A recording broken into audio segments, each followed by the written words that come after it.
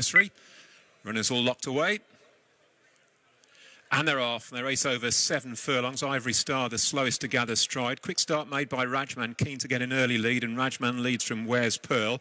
And then going up very fast is In the Cove up on the outside to press the leaders. They're followed by She's Coming Home, the diamond jacket on the inside. That's the market leader, Gem Scuttle, as they head down the far side. Then the blue and white of Symphony, the white and red of Darwina. And the third of those greys in a group is Delicious in blue, silver and red. Then a length and a half to Feel the Noise, a further length to Jagerbond. And the back marker is the slow starter, Ivory Star. Well down the back straight, and it's Rajman who shows the way in the orange, but taken on now by In the Cove in mauve and black.